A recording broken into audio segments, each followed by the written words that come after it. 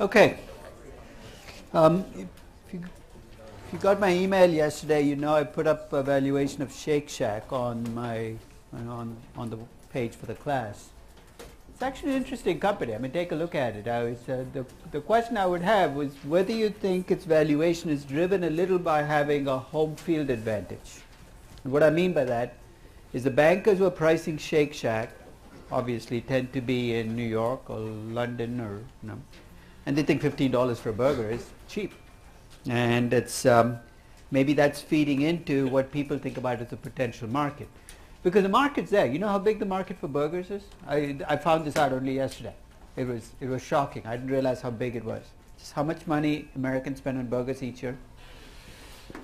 $73 billion. It's a lot of burgers that people are eating. 73 billion. You work out the math on how many burgers the average American eats, but it's a big market. It's hugely splintered, right? It includes everything from your local neighborhood joint serving burgers all the way to Burger King, so it's hugely splintered. And this is a premium burger market. This is basically you're not charging $4 a burger, you're charging $15 a burger, and you call it Kobe or whatever you want to call it. No? So essentially, it's a much smaller segment, and that's the question: is how much of that segment you're going to be getting. And there are players already. You know, you've got Five Guys, you've got Smash Burgers, you've got all these premium, and they're all fighting for that space. I wouldn't invest in Shake and because it doesn't Shake Shack because I think it's a very, very tough game to win. But you can see how they're kind of approaching the game. The only thing that's truly striking about that prospect, as a reader when you get a chance, is how in your face they are about not caring about investors. It's a really audacious, founder-driven document that says, this is our company. You can give us money if you want, but don't even waste your time telling us what to do. It's very clear. It comes through. And that strikes me the wrong way, but that's just me. So if you get a chance, read the prospectus, even if you decide not to do the valuation. If you do try the valuation, check the numbers as you get to. Now, I think I gave them $1.2 billion in revenues by year 10, which is like Ruby Tuesday kind of revenues. I mean, if you think they're going to be Chipotle type revenues, that's $4 billion. They're worth about $65, $70. If you think they're McDonald's kind of revenues, that's an entirely different ballgame altogether. But that's a way to think about your narrative, is what do you think this company will look like if it succeeds? Don't even ask what will it look like if it fails, because you know exactly what it'll look like. There'll be nothing there. But ask what do you think it'll look like, and then create a valuation to back it up. The others, did you guys notice as you walked in that there's some announcement for a sports conference? Yeah. I thought it was a joke initially when I saw the two names under the conference. What are the do you see the two names? Tim Coleman from Blackstone. That's okay. And what was the other name? Frank McCourt. Frank McCourt talking about how to manage a sports team is a little bit like Charlie Manson talking about how to live life in a good way.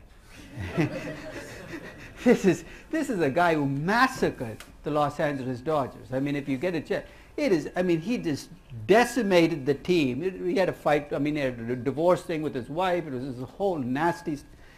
But I was telling the corporate finance class that maybe this is part of a sequence of sessions that Stern is offering on sports franchises. Next week, Brian Cashman will be talking about how to sign a third baseman cheap, followed by James Dolan on how to destroy a professional basketball team in 3 easy steps. And we'll top it all off with Rex Ryan coming in the week after about how to nurture a young quarterback. 4 weeks, we'll get the whole thing done. So it'll be interesting to watch. I'm fascinated with sports. I'm fascinated with finance. And tomorrow, a day after tomorrow, actually, I'm going to be in Boston talking at the MIT Sports Conference about the value of a franchise. In fact, the description actually I don't agree with, which actually gives me a great starting point, because the description of the session is sports franchises are difficult to value. Is that true? Actually, they're easy to value. If you can value Shake Shack, a sports franchise is a slam dunk because there are only 3 ways you can make money as a sports franchise. One, of course, is gate receipts, which used to be the only way you made money 50 years ago. The second is merchandising. And the third, and this is the big elephant in the room, is it's media. It's media and TV. 70% of the revenues come from media and TV. And the way, in fact, different sports kind of separate the TV contracts, and this determines what the... So if you ask me to value a franchise, and I actually have a valuation of the Clippers I'll put the presentation up, and maybe, because it's MIT, they'll probably record it and it'll be on YouTube sooner or later, so I wouldn't, if it does come up, I'll put the... No. But I have a valuation of the Clippers, and it's a pretty easy valuation to do because the gate receipts are kind of set by the arena you play in and the prices. The media contracts, at least for the moment, are there's a 2016 renegotiation coming in the NBA which is going to change, but you can forecast that. See, but you're making estimates. Those estimates are going to be relatively easy to make. It's not like estimating how many burgers Shake Shack is going to sell. And so I valued it about, even if you take the most optimistic spin, about 800 million. You know why I picked the Clippers, right? Last year, what happened to them? Palmer bought them for how much? $2 billion. Valuing a franchise is easy. Pricing a franchise is really difficult. And here's why. Price is set by demand and supply, right? The supply of professional sports teams is limited. You add up all this professional sports, the NBA, the NFL, the NHL, soccer. I'm not talking about U.S. Soccer League because that's kind of, but Manchester United, Barcelona, IPL, which is the Indian. So you have about 180 professional sports teams out there. And here's the reason pricing is difficult. All you need is more than 180 crazy celebrities. And that's what's happening to sports franchises and that's my rationale for why Ballmer paid. He's not buying it as a business, he's buying it as a play toy. It's a very expensive play toy. It's $1 billion too. But at 20 billion, you can afford to spend 1.2 billion on your Lego. This is his Lego that he's going to play with. He gets to invite his friends, sit in the front row. Look at how much fun Mark Cuban has with the Mavs, right? Why should he have all the fun?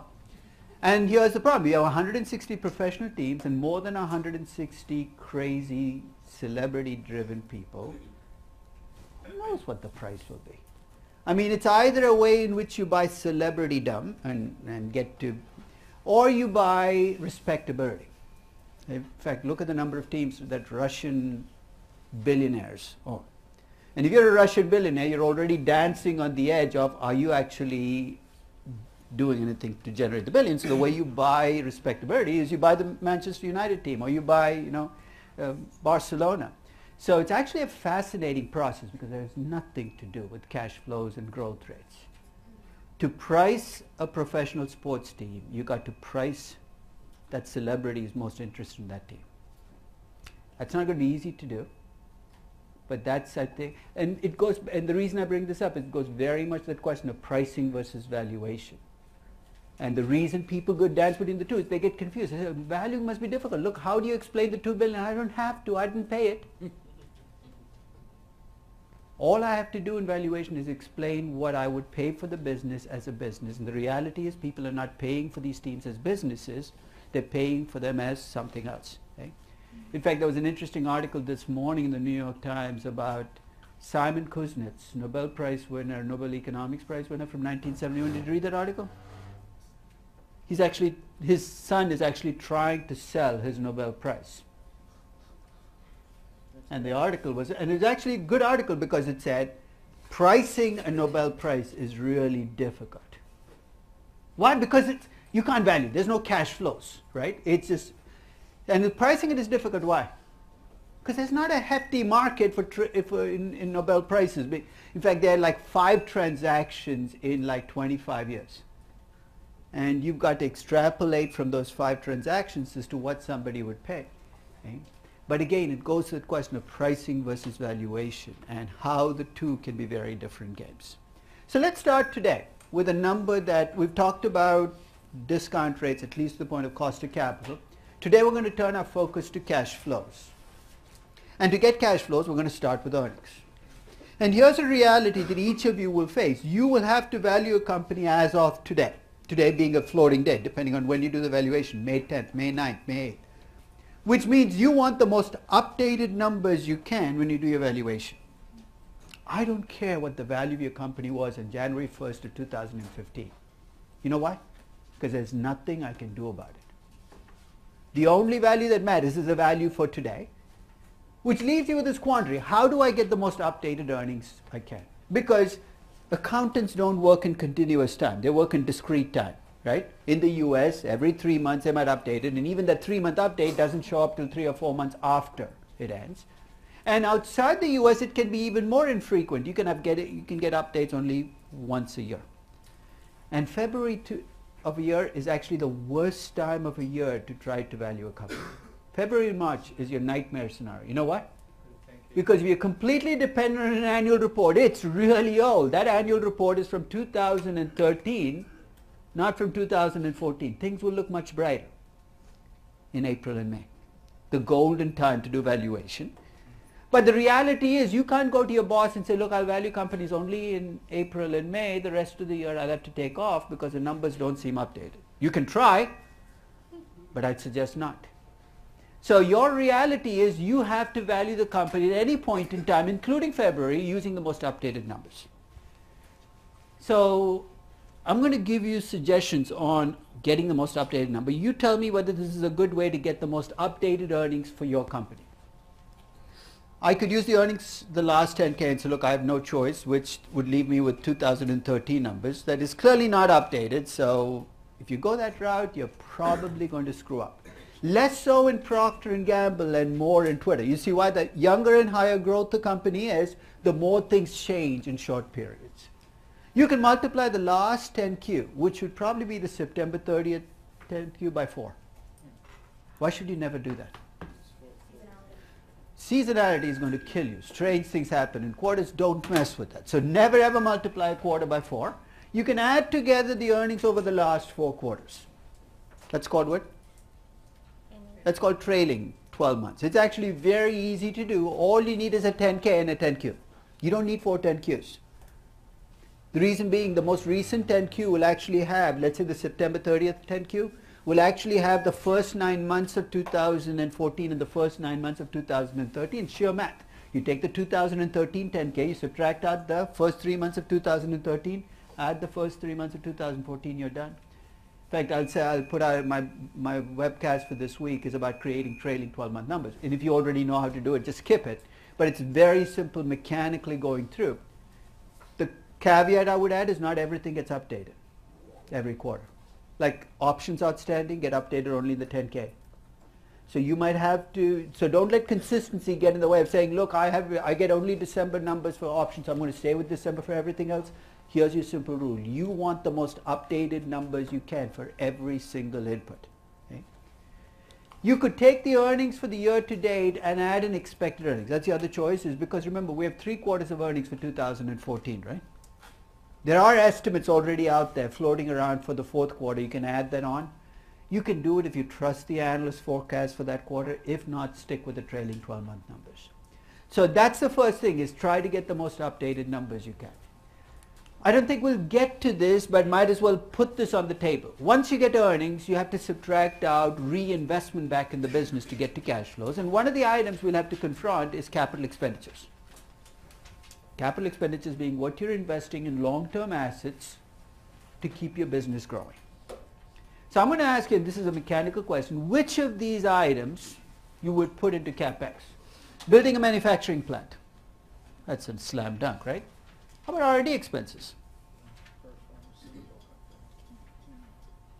What's the definition of CapEx? Go back to Accounting 101. Before they screw you up with their rules, they give you first principles.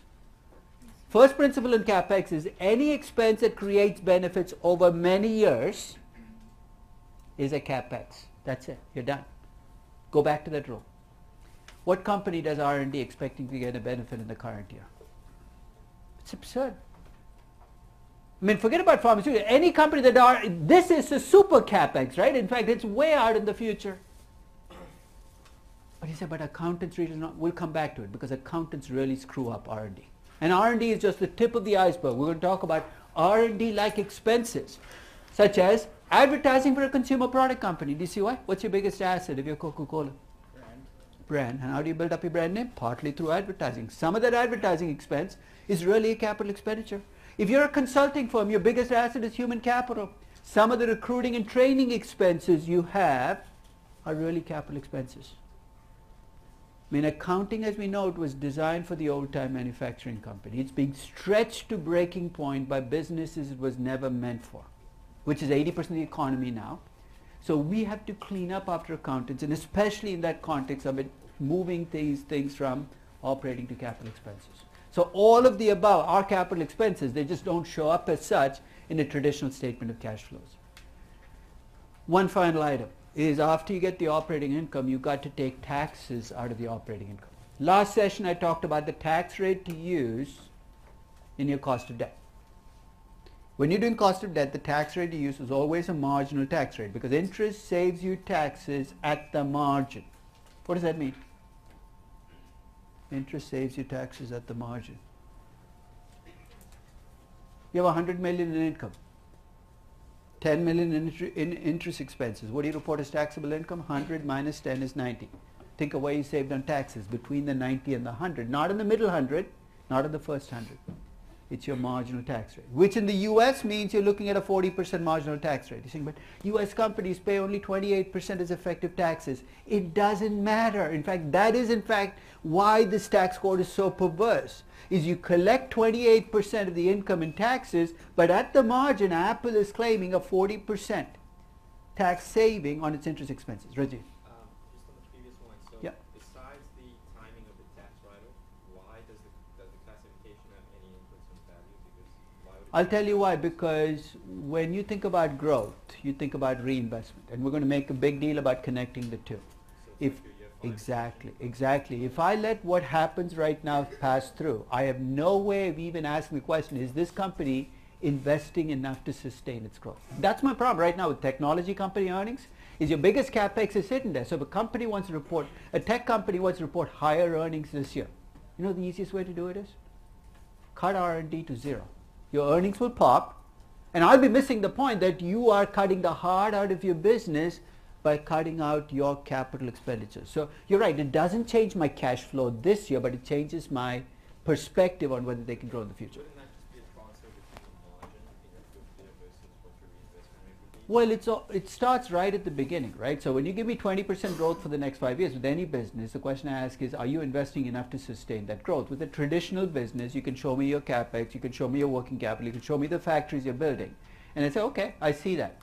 With technology or pharmaceutical companies right now, if you show me a traditional income statement, I have to go into the income statement to figure out whether you have R&D expenses, what the trend line in those R&D expenses, whether you're cutting or not. And that's what I'm doing, is I'm stripping it out of there so that you can't hide behind it. And in fact, if you look at recruiting and training expenses, first costs that get cut at a consulting firm, recruiting and training expenses. Why? Because it makes your earnings look much better. And in the process, you're kind of devastating the future of your business. So you use the marginal tax rate when you do the cost of debt. There's no question about that. Now there's a different reason we'll be talking about taxes today. You get the operating income. You have to tell me how much of that operating income you'll pay in taxes. So we're revisiting the question, marginal or effective tax rate. What do you think I should use to come up with the after-tax earnings? Oh, first, of the two tax rates, the one that's usually higher is the marginal tax rate, at least in the US, and we'll talk about the difference. But which one of these do you think I should use when I do my cash flows, and earnings and cash flows? Marginal or effective? Yeah. And why? Why do we have two sets of rules? What's the difference between interest expense where you said it's always marginal tax rate and earnings where you're willing to go with effective? Because earnings is cash flow. No, it's also all of your earnings. Remember, this is the tax rate I'm applying across your entire earnings.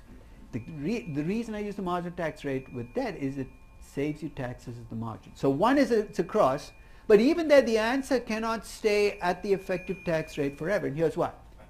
If you pay the effective tax rate, you're in effect deferring taxes, right? That's basically what you're doing. And if you assume you can defer taxes forever, that can be a dangerous game as well. So we'll come back and talk about this. But it's a much more debatable question with earnings and cash flows than it is with cost of debt. Okay? So let me go back to where we left off in the cost of capital. And I was talking about coming up with the cost of capital. So just remind me again, what do? We get the cost of equity from, by looking at the beta, the risk-free rate, risk premium. We get the cost of debt by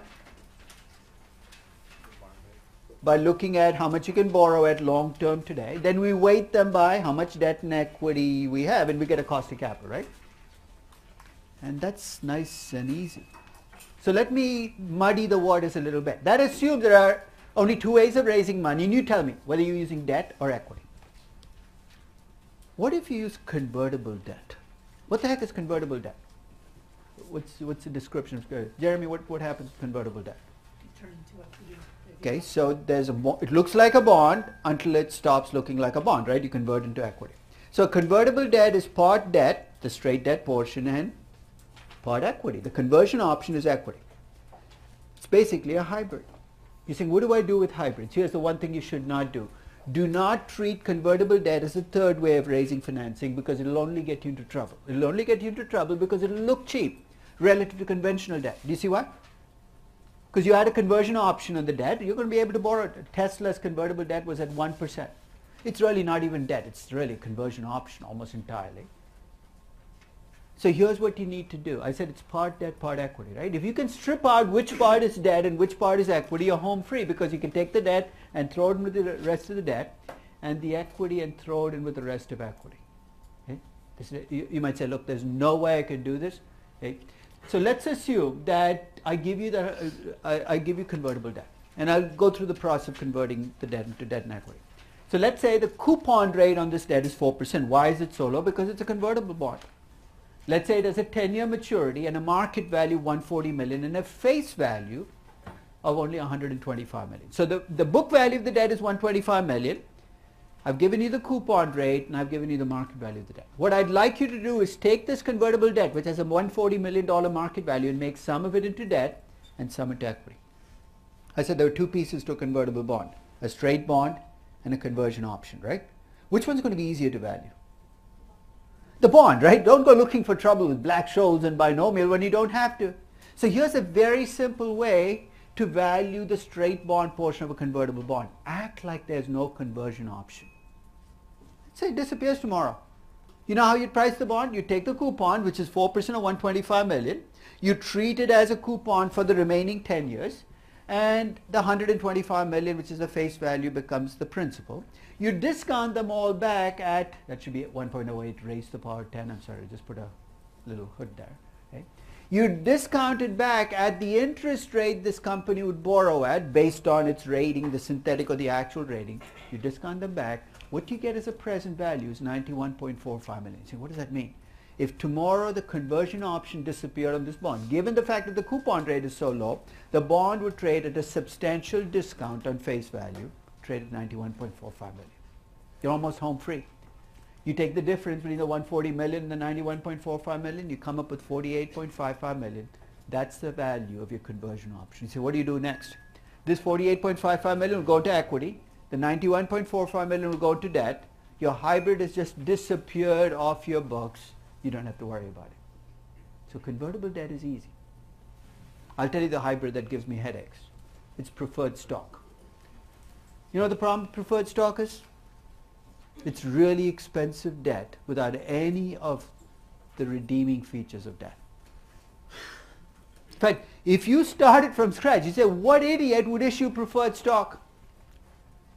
Because it looks like that, right? It's in the US at least, it's a fixed dividend. There's really no price appreciation you're looking at. You're going to get that dividend over the life of the preferred stock, which could be forever. So it looks like a bond. So you're saying, why not treat it as debt? Problem with putting it in with debt, you don't get the tax advantage. You can't treat it as equity because it's really not equity.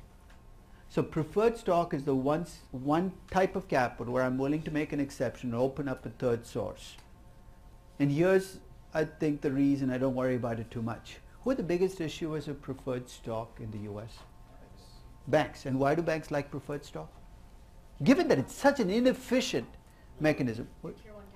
Because it counts as part of regulatory capital. Stupid rules create stupid consequences. So the capital guy says, if you issue preferred, we'll treat it as equity. So what do banks do? They issue preferred even though they can't afford the dividend because they can count it as equity. It's incredibly expensive debt. But they do it because it counts as regulatory capital. And with banks, I'm not even going to try to compute a cost of capital. And we'll talk about this later because with banks, all you're going to stay focused on is the common equity. Right? Because there's no such thing as debt at a bank. Debt at a bank is not a source of capital, it's raw material. So when you value banks and insurance companies, because you focus on common equity, preferred stock is not even an issue, it's just a payment you got to make. But if you have a regular company with preferred stock, then you have no choice but to bring in a third source of capital. And do it only if it's substantial enough that it makes a difference. Any questions?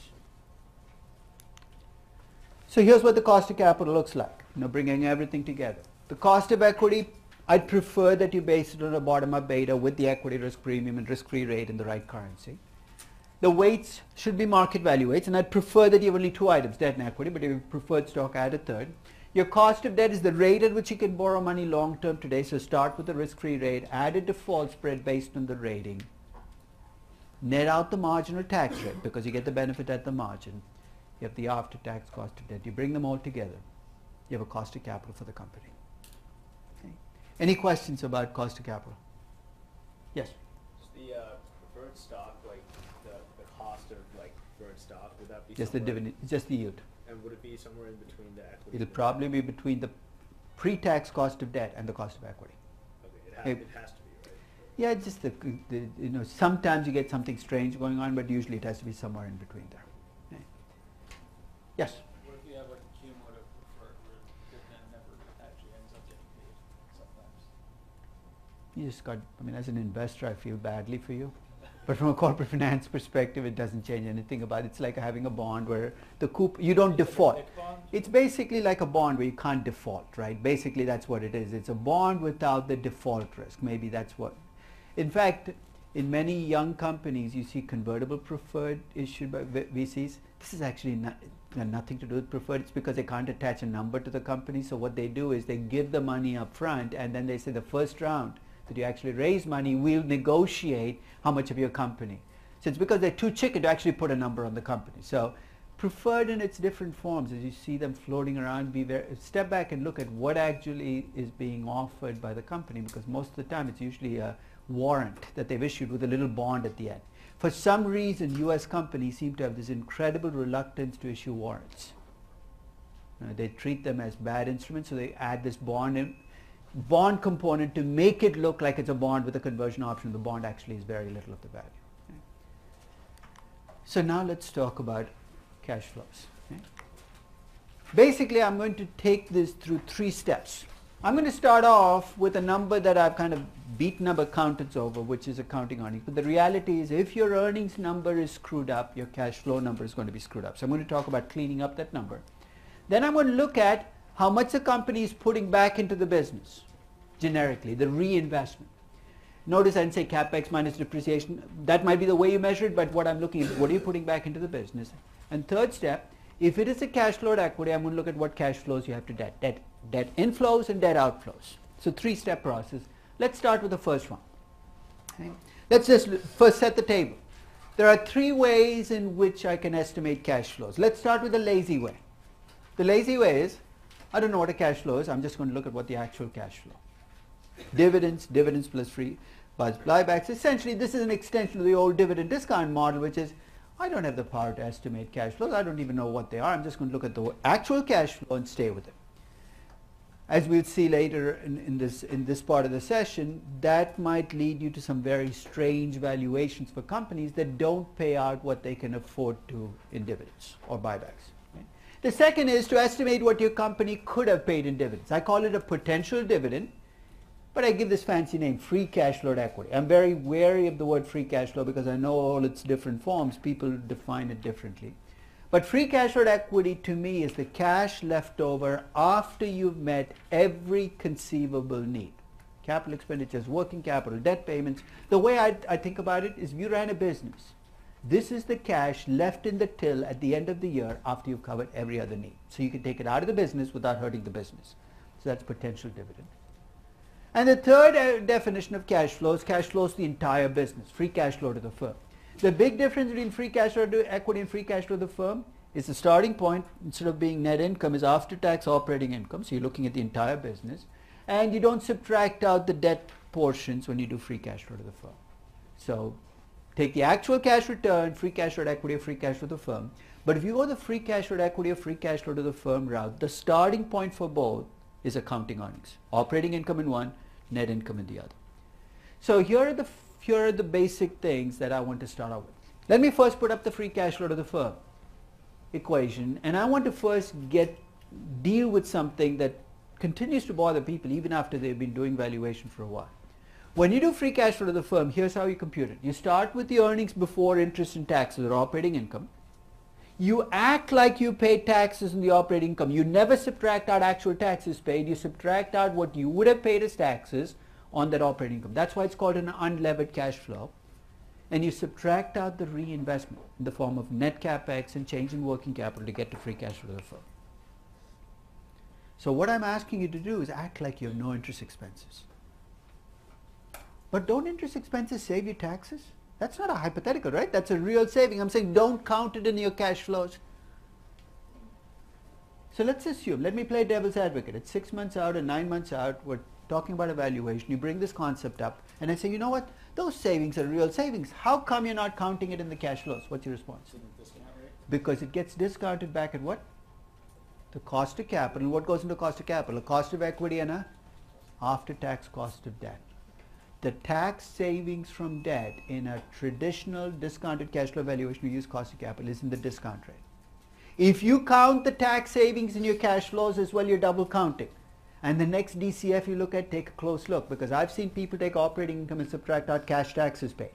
If you do that, you've just double counted, because those cash taxes paid are going to be lower if you have a lot of interest expenses. So that's the reason we don't count the tax savings, because we don't. It's not because we don't care about it. It's because it's already embedded in the discount rate. So let me go through the process of getting the earnings number right. Okay? So this is the base number. You want to make sure that your base number is okay because you're building a castle on top of that base number. So there are 3 things I suggest you do almost routinely with every company. Do it for every company because otherwise you get lazy and then you forget to do it. First, make sure this is the most updated number you can get because you want a value as of today, and we'll talk about the trailing 12-month numbers and what to do if you're in a market where you don't have full quarterly reports, because that's often the problem. Second, if your company is a commodity company or a cyclical company, be very careful about using last year's numbers. In fact, I'll tell you up front that if you're valuing an oil company and you're using 2013 numbers, don't do your valuation. I'll tell you exactly what you're going to find. Every oil company looks like a bargain.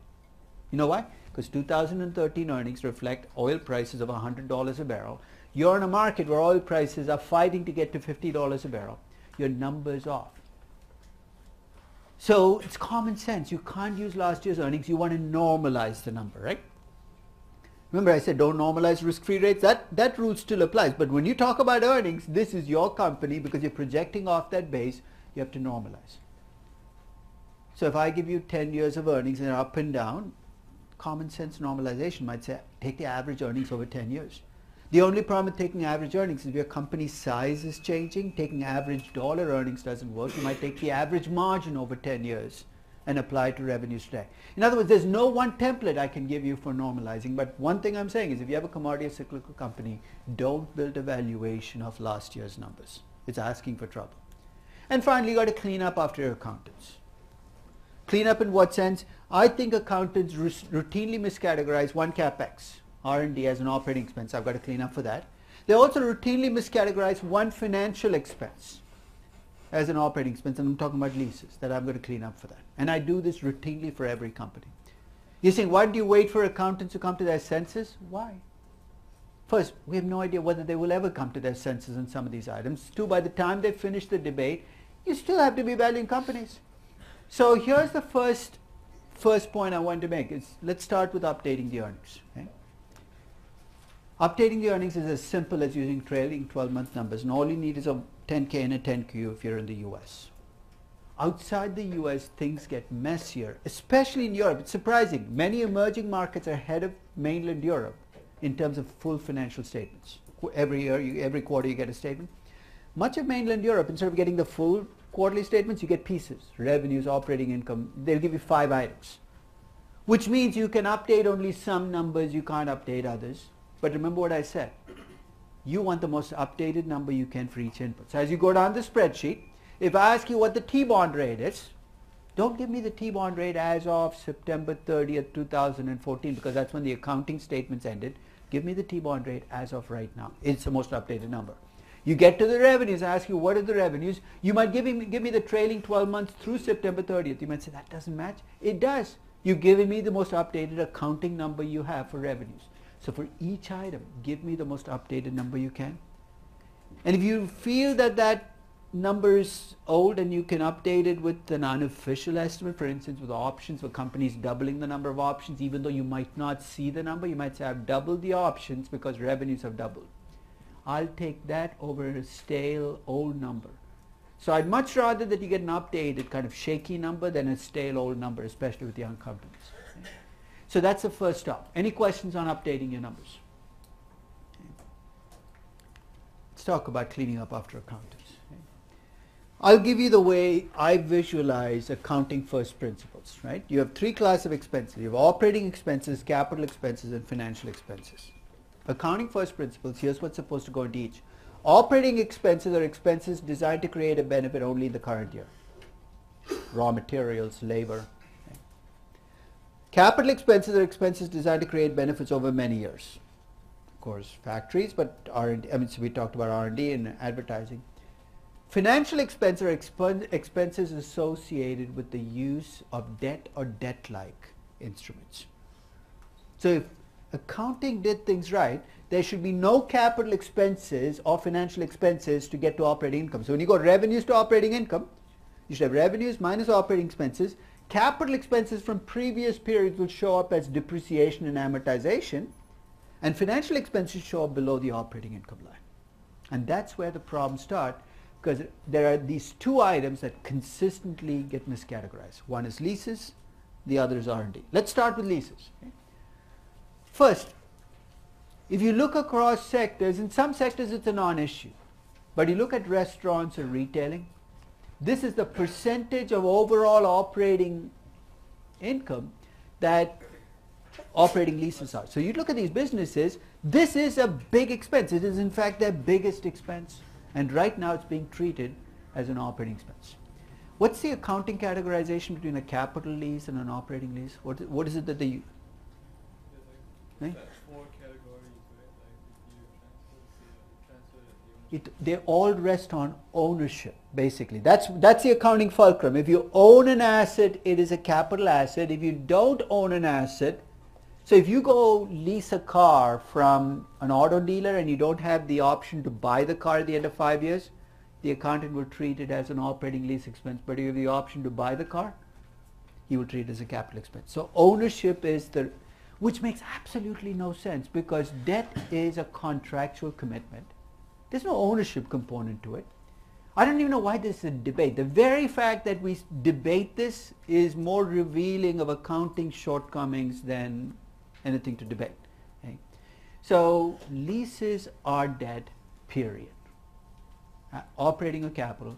Finally, accountants are coming to their senses on this. There's actually, I think, FASB is going to try to change the rule in 2016. IFRS is going to try to do the same thing. The reason I say try is to get massive pushbacks from the retail companies and the restaurant companies, just as they did with options being expensed.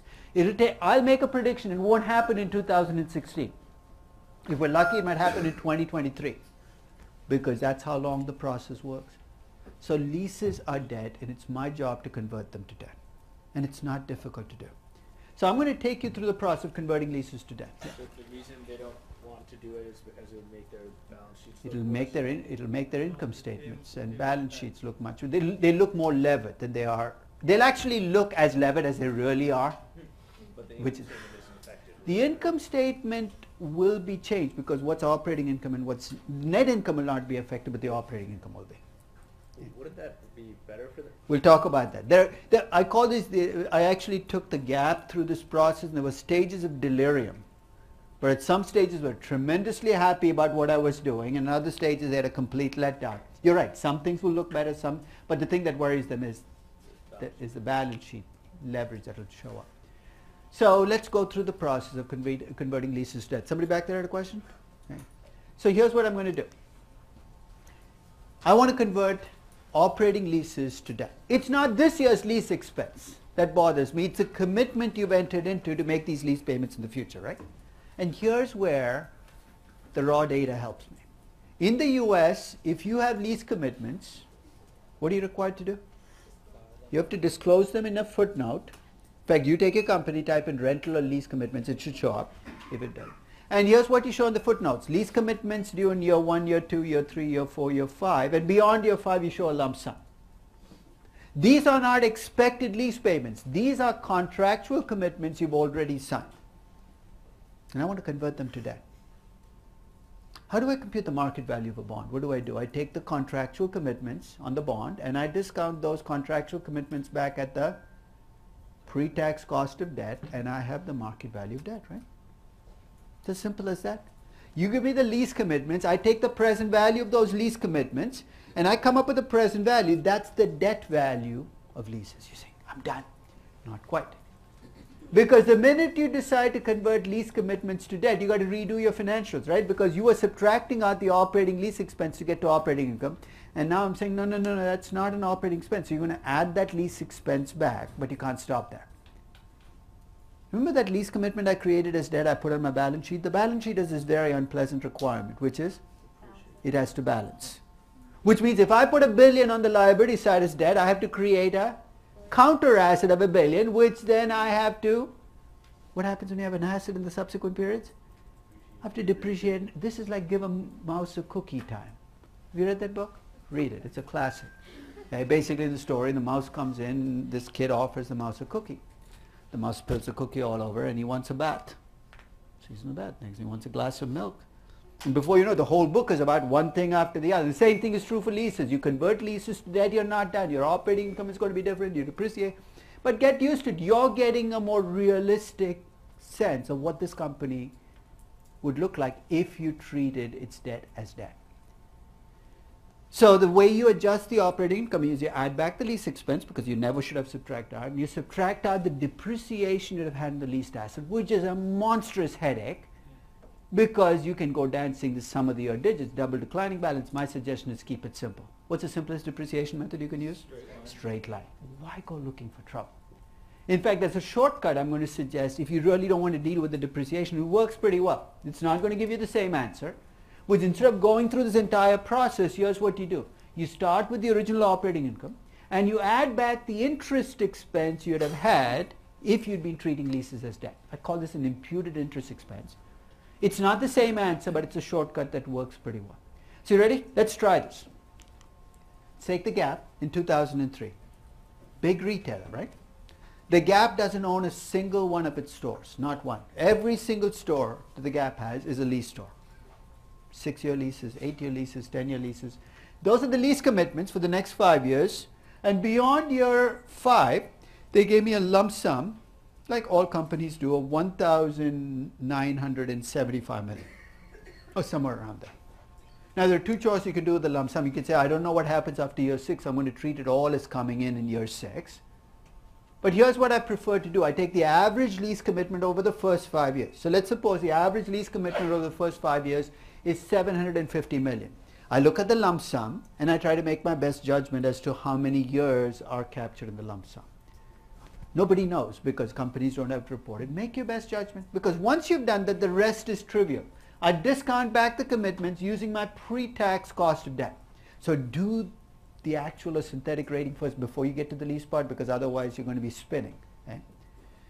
You take the pre-tax cost of debt, you discount the lease commitments back, including the lump sum at the end. You add them all up, and the debt value of leases at the Gap is $4.4 billion. Think of what I've just done. I've just redone the Gap's balance sheet and said, you know what? You got $4.4 billion of additional debt, which is lease debt. Now here comes the operating income adjustment. The debt outstanding at the Gap jumps by almost 200%. So instead of thinking they owe $2 billion, I now recognize them as owing $6.4 billion. The operating income, which was $1.012 billion before, I add back the lease expense for the current year, saying I shouldn't have subtracted out, and I divide the $4.4 billion by 7. Do you see why 7? Because in my lifespan at least, I've used a 7-year life for the leases. I use the same life for the asset. I'm trying to keep my life as simple as I can. So my adjusted operating income is $1.276 billion. So at this stage, I don't blame you if you're confused. You're saying, what direction is this pulling me? First, my debt goes up, my operating income goes up, there's good news, there's bad news. What's the net news? And that's exactly the question I got from the Gap about 10 years ago, is they said, can you come in and talk to our management? Because they actually saw this coming in 2007. Shows you how much this has been delayed over time. They said, can you come in and talk to us about what will happen to our financials if we're required to capitalize leases? So I went in with a table where I compared what they look like now with their existing accounting and what they would look like if I capitalized leases. And as I said, they went through various stages of delirium during this process. And you're going to see why. I said, let me start with the really good news first. So left column is conventional accounting. The right column is what you will look like if I capitalize leases. The good news is you're actually a lot more profitable than you let on. They said, this is good, keep going. The reason you're more profitable is I add back the lease expense and subtract out the depreciation. The operating income jumps from 1.012 to 1.362. Big jump in operating income.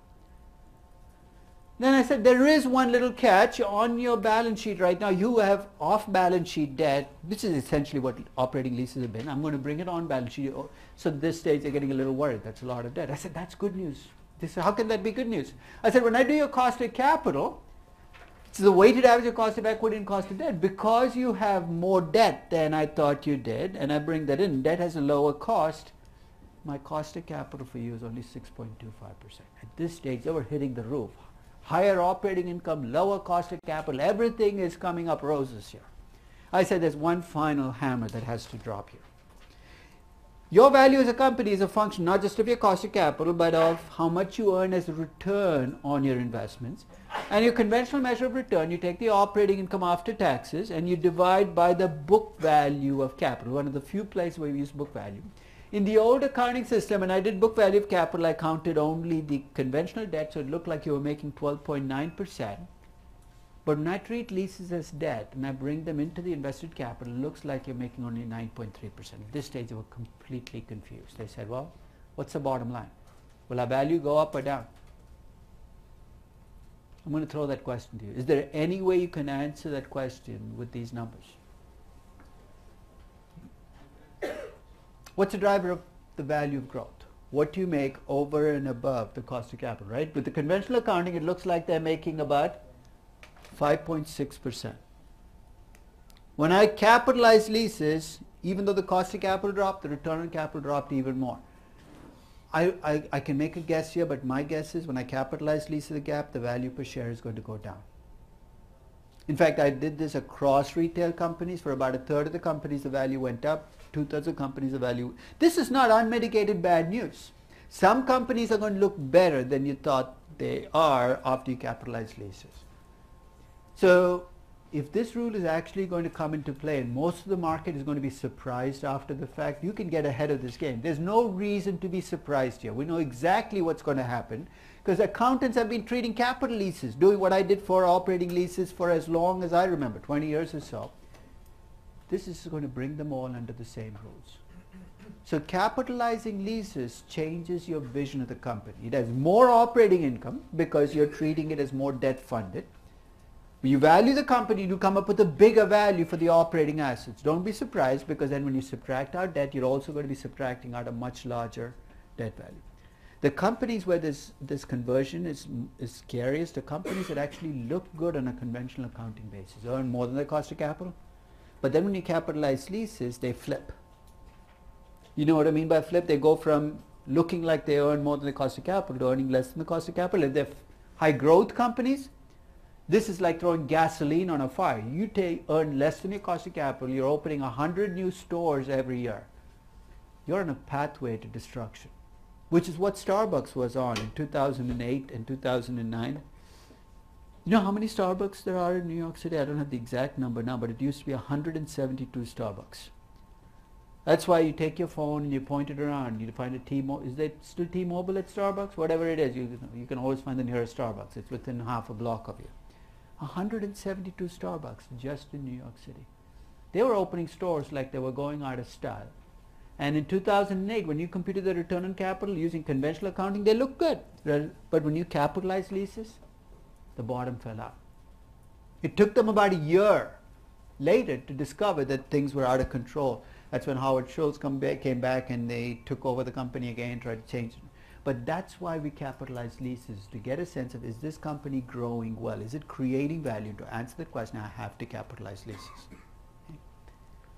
Yes? Can you explain again why net income doesn't change? Because right now what are we doing? We're subtracting out operating lease expenses to come up to operating income and then subtracting other. When we capitalize leases, we replace the operating lease expense with two expenses. One is, of course, the interest expense you'd have had in the debt. The other is the depreciation. Yep. And the way we structure it is the sum of those two expenses has to be equal to your operating expense because I can't change what you actually pay out. So what I'm doing is taking that $3 billion you had as operating lease expense and replacing it with $1.8 billion in interest expense and $1.2 billion and because net income is after both expenses, it doesn't change. So operating income will go up, but net income cannot be affected. Yep. By So these. I got all that. I just don't, like, mechanically, how would you get it so that the two numbers, like, you use one No, as because a plug? exactly, you'd have to use one as a plug to get into the other because that's exactly what you're doing. Is you're taking the total expense, you're saying it's a financial expense. Part of it is interest and part is principal, if you prefer to think of it that way. If I know what the interest expense is, the balance is principal, the principal and the depreciation have to even out. So basically that's what you do, is you use that as your plug number. Okay. And then Because that's what they do in capital expenses right now too. That's how they do the plugs. and then the other question was for the cost of capital. Right. If you include the leases in your debt, are you assuming that the interest payments are like tax deductible? Oh, they are. Lease expenses are tax deductible. Oh, yeah. So all you're doing is again replacing one tax deductible lease expense with two tax deductible. With R&D, this is going to be an issue Right. because we're going to replace it partially with a non-tax deductible expense. With the leases, I don't have to. Yes. But isn't the tax rate different? Like one is a marginal tax rate, one is a No, because you're saying with the interest expenses are tax deductible, you might move the interest expenses to try to get the maximum tax deduction, but if you're doing a total income statement, because remember you're doing the total income statement using the marginal tax rate gets hidden in a total income statement because you don't really realize what you're paying the marginal tax on, what you're not. So even with regular interest expenses, when you look at a traditional income statement, you're not going to see that marginal tax effect explicitly. It's implicitly showing up in that taxable income and taxes you pay. Right? So that's why it's not as big a deal. I can understand your point about it. effective versus marginal tax rate, but I don't think it's much of an issue here. And so in this case, the interest expense, you said that is a plug, right? Because depreciation, you straight line it. Interest expense can be a plug or depreciation can be a plug. You can choose which one you want to be a plug, How right? do you do that? Well, because the interest expense, you take the pre-tax cost of debt, you multiply by the dollar debt, you get an interest expense. So I can get it one way or the other, but the sum of those two numbers has to be equal to the operating lease expense because that's what you actually paid out. I can't change that actuality. All I can do is reshuffle the numbers. Yeah. Should you like bump up the pre-tax cost of debt because like you're assuming That's a there's good question. Did everybody get his question? Because this is a question for this week's weekly challenge, which I haven't been trying for the last 4 weeks, but I'll throw it out anyway. It's about how you get the cost of debt for a company with a lot of lease commitments. If it has an actual rating, what are you hoping? That the ratings agency actually has, because it's supposed to. Ratings agency is supposed to take into account lease commitments when they do. So if it's an actual rating, you're hoping and praying that you're okay because it already reflects it. If it's a synthetic rating, you're in a little bit of trouble, right? Because the interest coverage ratio, if you use conventional interest expenses for a GAAP, will look very good. So in my synthetic rating spreadsheets, I actually take leases and it requires some circular reasoning, but I actually convert it into debt, put in the interest expenses, which takes care of the fact that if you have a lot of leases, I should be giving you a lower rating and a higher cost of debt. But try the weekly challenge because it forces you to kind of confront that. Yes, Rajiv? Yeah, sort of on an unlimited basis. Yeah. You are in a business that's riskier than property. If you capitalize the operating leases, you're basically just adding a property company onto your balance sheet. That's So true. wouldn't that, in theory, just lower your No, but if you don't have ownership rights, that's where it becomes significant, right? Because if you invest in real estate but you don't get any appreciation of the real estate, you will get no value from that real estate. Like if my lease is structured on a fixed term basis where if the property prices go up, market rents will go up. Yeah. And so therefore I'm exposed to the property market indirectly. You are, and that should be true for every real estate company. I'm sorry, every retail company. Part of whether you were capitalizing leases or not, that was already embedded as one of the risks you had to deal with. It was just hidden. So would As the it- market have baked that into the existing unlevered cost of capital? That's the question. Is the market already doing it? Is it captured? And that's what you're hoping for. That on average they are. And we find out after they actually start capitalizing the leases, if you see a significant change in betas, it's because the market was not doing it right in the first place. But then as a follow-up to that, Yeah. on the cost of debt, if you capitalize the operating lease, why would you increase the riskiness?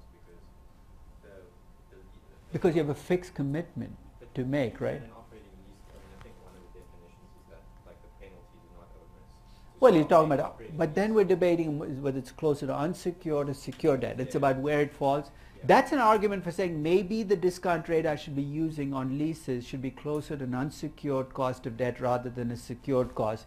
So that really is more a question of what the right discount rate to apply to the commitments is. Here's one thing though that you should not do that I've seen some accountants who borrowed this concept try to do, which is replace contractual lease commitments with expected lease commitments. You see what I mean? Which is if you're going to be growing, then your lease pay. And the reason you don't do that is for the same reason. I don't count in debt you will take on 2 years from now to build a new factory as debt outstanding today. So when you build it into the debt ratio and you're growing your company, you're assuming your lease debt will already grow over time. And if you count in your expected addition to lease, you actually double count. Okay? So just stay with the actual contractual commitments, take the present value. Now, before I leave this concept though, what is it about lease commitments that make them like debt? Because you got to make them in good times and you got to make them in bad times. You have a little wiggle room, but that's what it is, right? If you open up Netflix's 10K, anybody doing Netflix? Yeah? Take a look at Netflix's 10K. You see that commitment table, you see lease commitments, you see what you right next to it, another set of commitments. Which are broadcasting commitments. They vastly exceed the lease. So for Netflix, these broadcasting commitments are contractual commitments. So when you capitalize those broadcasting commitments in Netflix, it's going to give you a very different vision of what the company looks like in terms of leverage than what. So this is not just about lease; it's about any kind of contractual commitment. So we're valuing the Yankees today. What's my big off-balance sheet debt? He just came into spring training yesterday, carrying a big box on his shoulder. How much do I owe A-Rod as a Yankee? As the Yankees, what is 66 million over the next 3 years? Some absurd amount. And the problem is they have no escape hatches. They can cut him, but they still have to pay him 66 million.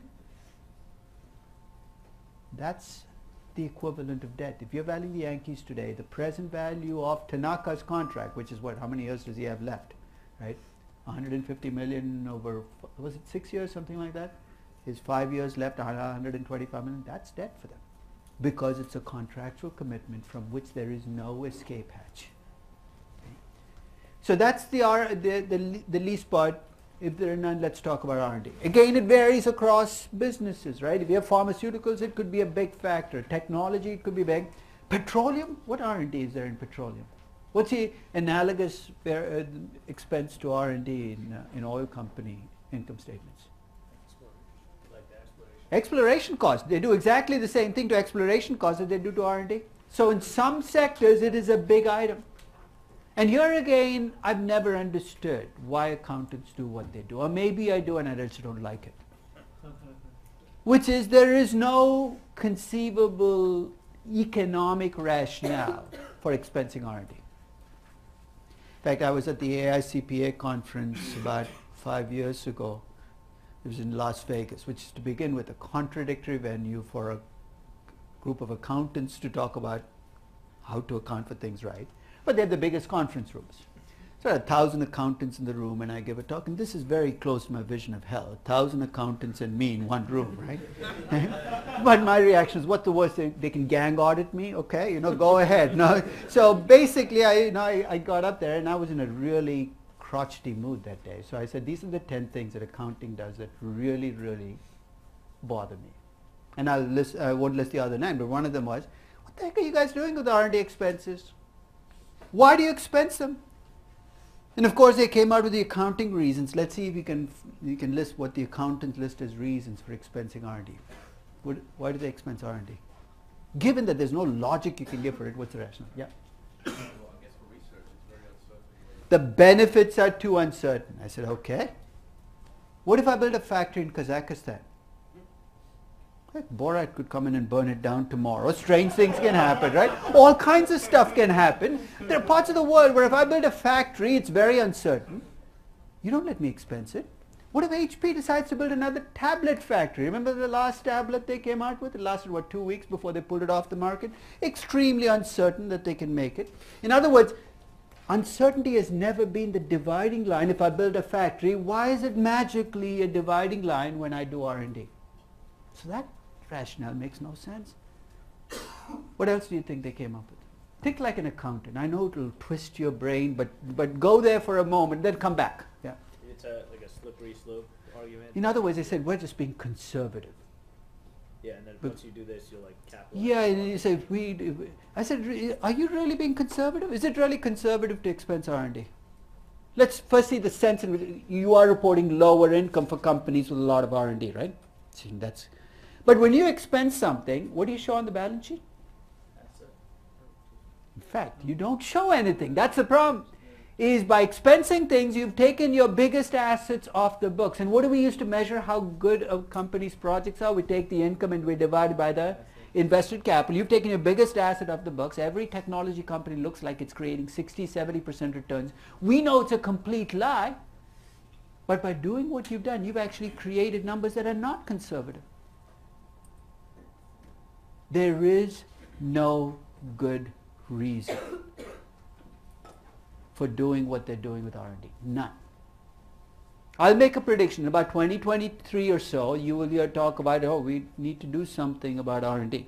The problem with accounting, though, is lots of problems, but this is one, is you have a legacy problem. Legacy problem in the sense you have a whole bunch of accounting that you develop for the manufacturing firm, and you can't throw it out, because if you throw it out, what are you doing? You're making all those CPAs that people have collected over the last 40 years useless, right? It's a very selfish reason, because you can't abandon your legacy, so what they have to do is tweak at the edges. And that'll never work here. You almost have to go back to ground zero, like baseline budgeting. You've got to start with ground zero and build up. And building it up is not that difficult. To capitalize R&D, here's what I need to do. You're a company with a lot of R&D. I'm going to come to you with a question. On average, how long does it take between the time you do R&D and a commercial product emerges? Notice how I threw the on average? I know some of your R&D will not pay off.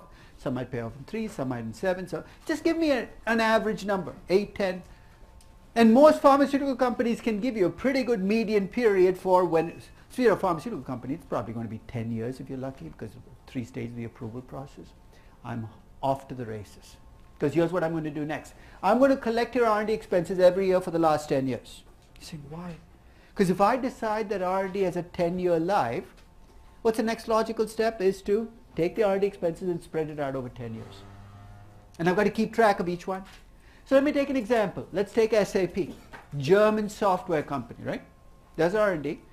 It's not like a pharmaceutical company. It's not going to take it 10 years, but it's a pretty long term because it does business software. They actually take a while to test things out before they release them. So I gave them a 5-year life. I collected the R&D expenses for this year and the last 5 years. When I say this year, I'm assuming it ended yesterday. So that R&D expense happened yesterday, so I can't really amortize it yet. But the R&D expense from 5 years ago, the 745 million, I write off 1/5 each year. And I'm writing off the last 5th this year, so it's gone from the books. R&D from 4 years ago, I write off 1/5 and there's 1/5 left over. R&D from 3 years ago, I write off 1/5 and I keep track of both what I'm writing off, which is always 1/5, and what's left over, which is going to be higher for the more recent R&D expenses.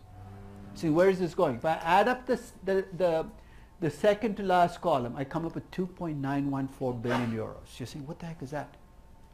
That is the capital I've invested in R&D over the last 5 years that I haven't written off. It's going to show up in my balance sheet as an asset.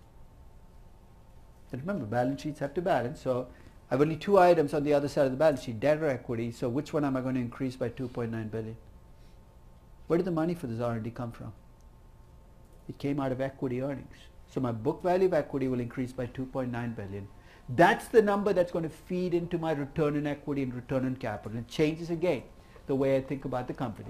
My research asset, that amortization is now going to show up as depreciation. My operating income is going to increase by 117 million because I'm going to add back the R&D expense and subtract out the amortization. As with the gap, let me take you through the table. So when I capitalize R&D for SAP, their operating income goes up. And here I do have a tax problem. Here's the tax problem. Right now, what am I deducting for taxes? The entire R&D expense, right? I'm replacing that R&D expense with an amortization of the R&D expense, and the rest is capital expenses. And because the amortization is less than the R&D expense, I'm losing some tax benefits when I do this conversion, and I don't want to because the tax law remains what it is, which is I get to. So the way you adjust for it is actually to capture that additional tax benefit and bring it back. So based on this, my operating income both before and after taxes goes up by 117 million. So my operating income increases by 117 million. My capex is now higher because I'm going to add back the R&D to my capex.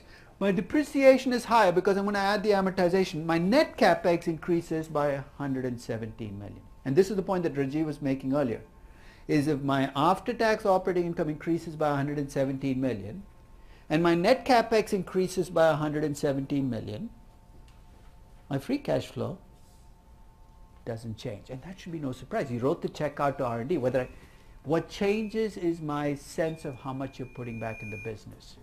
So if you're a growing business, I can now, accountants have their shortcuts for doing this. They compute EBITDA, EBIT before depreciation, amortization, and R&D. That's a shortcut that you can try to use. But that's what they're trying to do, is they're saying, look, this isn't fair. I personally think that this is a huge problem in markets. And when I compare the PE ratio for GE and the PE ratio for Microsoft right now, I'm comparing apples and oranges.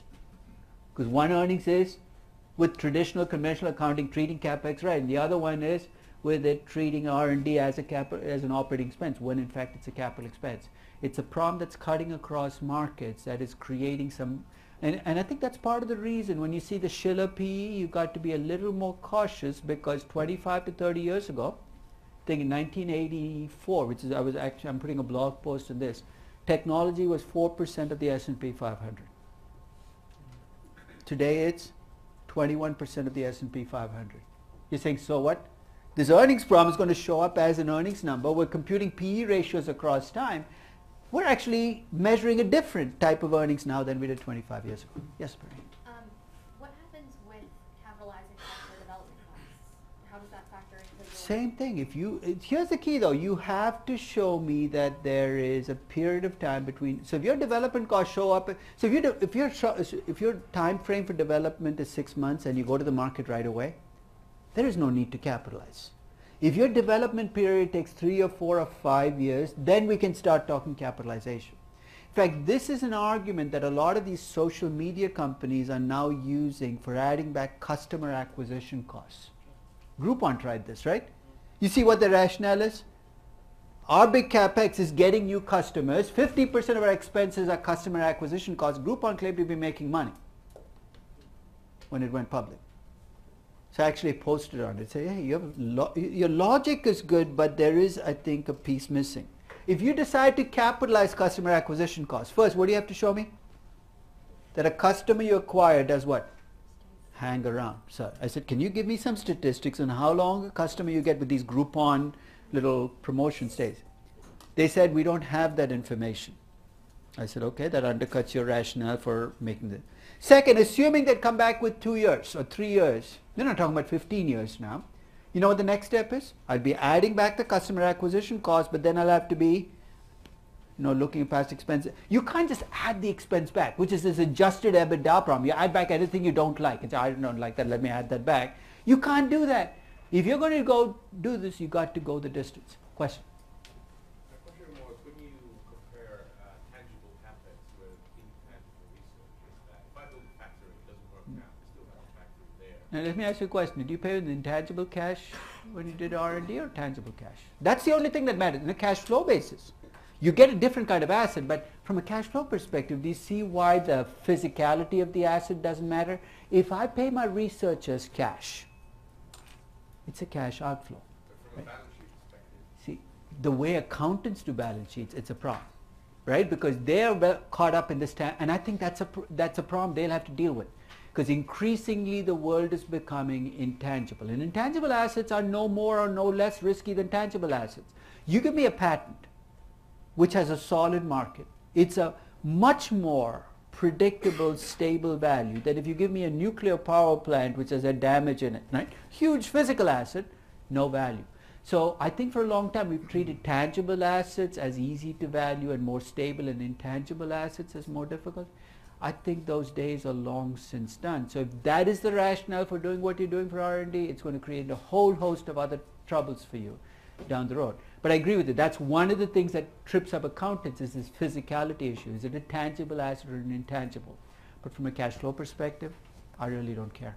Right? If that's the way you create growth, is investing in customers who are around 5 years. Netflix would have a case for doing this, right? Because it's well established that when you become a Netflix customer, even if you never watch Netflix, you forget to cancel the subscription. It's a well-established factor that subscription-based services, once you join, you actually get this staying on rate. I've had this Skype premium thing that I've been meaning to cancel for 2.5 years, which reminds me, after class today, first thing I'm going to doing is canceling it. Paying like $10 a month for 2.5 years. Like that $300 I've been paying because I've been too lazy to, no, never mind. It's going to piss me off no end. So operating income increases and I have a question about the ignore tax benefits. So the reason why we add 43 back to Right. to the adjusted EBIT is because even though after capitalizing all the R&D on the book, our expenses goes down, but when you file the tax return to the IRS, Exactly. you can You know what? deduct- Technology companies should hope and pray that the tax law doesn't change, because this is great that I get to deduct my entire capex Okay. right away. So that's what I'm trying to capture, is the tax law is not changing. It's my perception of the Okay. company that I'm changing. Okay? Just hope and pray the IRS doesn't see it and say, that's a good idea. Let's do because then your tax benefits will start to look like more conventional assets. Okay. Okay. Now the balance sheet, the book equity goes up, capex jumps, but the free cash flow doesn't change, and my return on capital for the company, and you're going to see this in much more depth when we value pharmaceutical company. I'll value Amgen later in the class. You're going to see that it's going to change my vision of the company and the value that I attach to the company. For some companies, the value will go up when I capitalize R&D. Other companies will go down.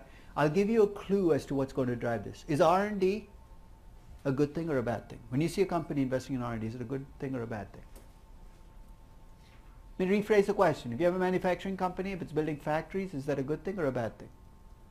It depends, right? Depends on what? Whether those factories make sense, whether you're earning good. The same answer applies for R&D. There is nothing about R&D that's noble. If you're a Merck stockholder, you know how much you've spent on R&D over the last decade? More than $100 billion. You know what you have to show for it? Absolutely nothing.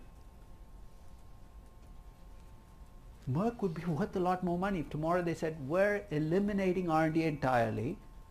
We're sending all our researchers home. White House Station will shut down because what are all those people now going to do? But you're not even running in place. You're running backwards, right, when you do R&D. So that's the reason we capitalize R&D, is to bring that factor in. Yeah. What was the $2 million in the previous slide? That was the original net. So on the statement of cash flows, that's what they claimed the net capex was, that they were. So it's the accounting definition of capex, land, building, equipment. Oh. The company was doing almost nothing.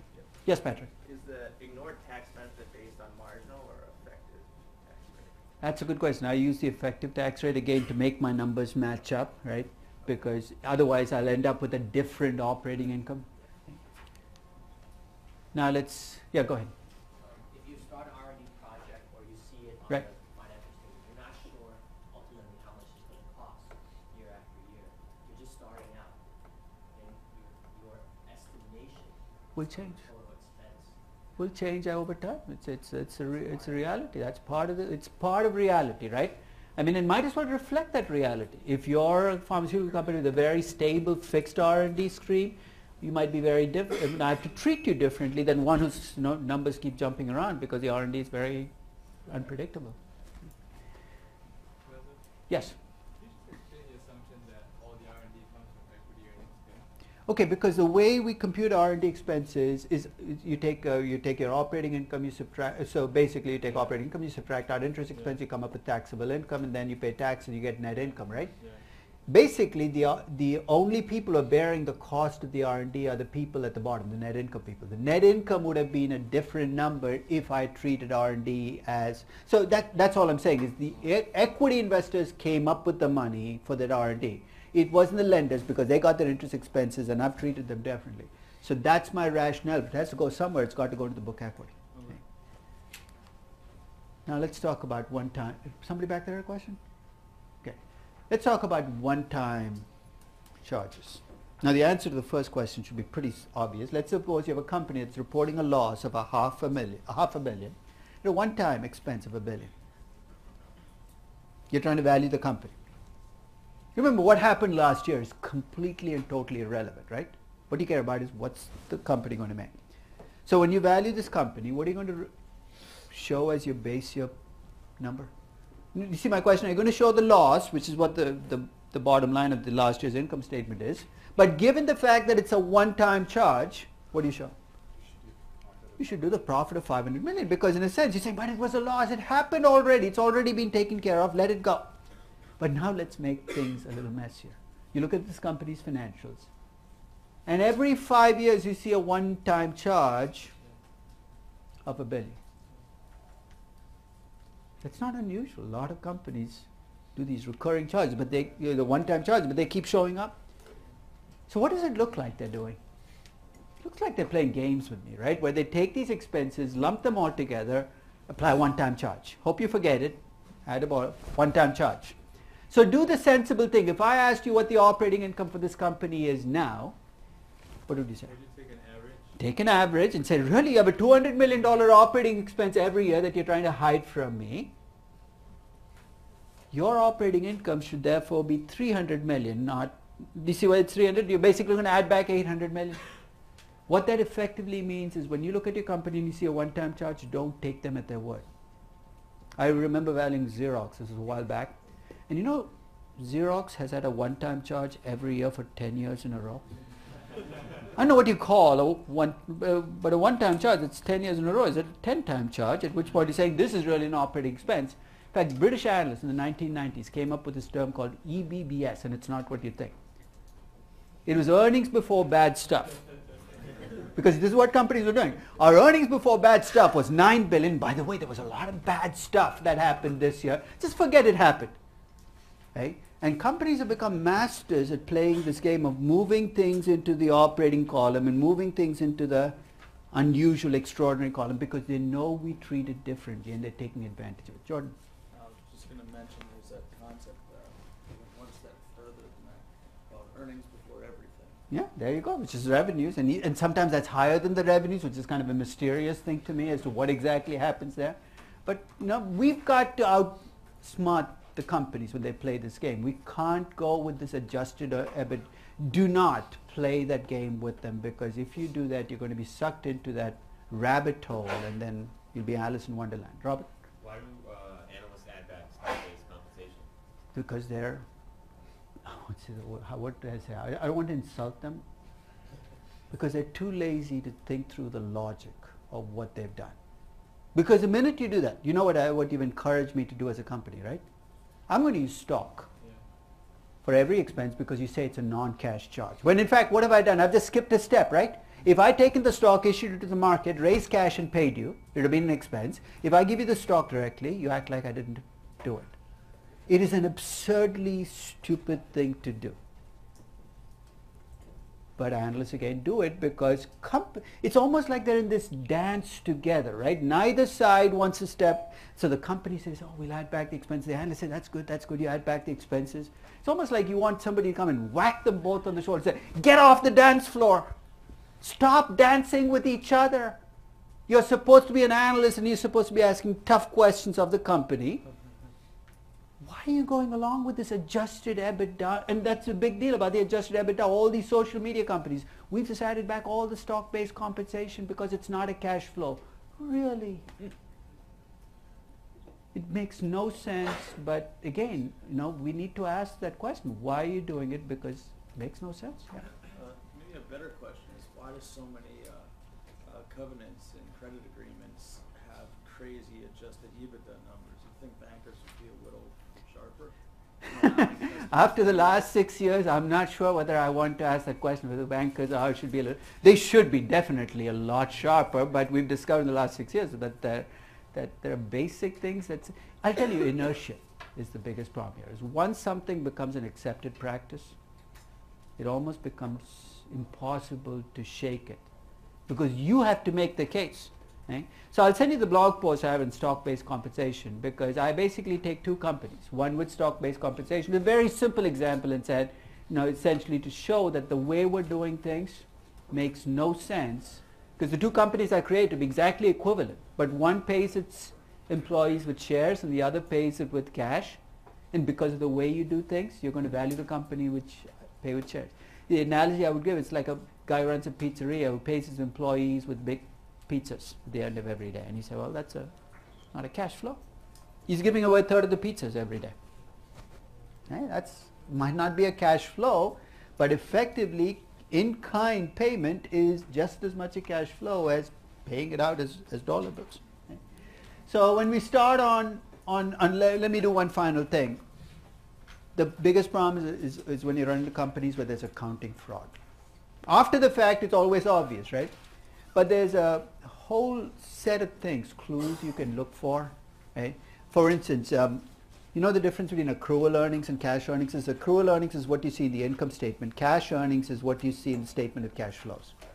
And one of the things people have discovered with companies that commit fraud is that cash earnings consistently run behind the accounting earnings.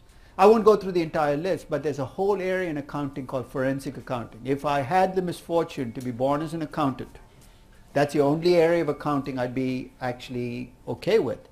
Because your job then is to dig through financials looking for clues. So I'll send you a couple of references if you're interested in forensic accounting. Because especially if you're going back to emerging markets, this might be a skill set you want to acquire somewhere along the way. Yep. They actually had a course in that this semester. I was enrolled in, but they canceled it because not enough people were interested. See, there you go. Yeah. And in fact, I think the way it's taught is, I don't blame the people dropping out, because it's taught this extraordinarily dry set of accounting rules. If you actually took real companies and you took them through the process, not companies where the fraud has already happened, but take Amazon, which is coming, I think, very close to that line of committing accounting malfeasance, the way it's reporting stuff. Because they, instead of adjusted EBITDA, report this free cash flow, which means absolutely, it's not free, it's not cash, it's not a flow. Right? It fails all three tests, but somehow they pass it on. So I'll see you on Monday. And remember, 1 week from today is your first quiz. This comes as a shock, right? It's been on your Google Calendar right from the beginning. Okay? It'll cover everything through Monday. So I'll send you an email on what to do to get ready for the quiz. I will not be doing a review session for the quiz, but I'll do an online review, a webcast review session. Right? Yeah, a question on the one-time charges. Yeah. So would you suggest us to kind of normalize the charges throughout, say, 5-10 years? Yeah. Because a lot of companies are playing the games with kind of this one-time charges. They kind of sum it up and put it in 1 year, and then that's what they're you not should. recording it in 5 years, and then so that's Exactly. the way we do it, right? Yeah. And also for capitalized leases expenses, you said that when we capitalize all the leases, usually enterprise value will go up, right? The reason why company kind of fight back against this is because the equity value is going to go down, return is going to Might go go down. Might go down. because of the debt, because of the increase of the debt.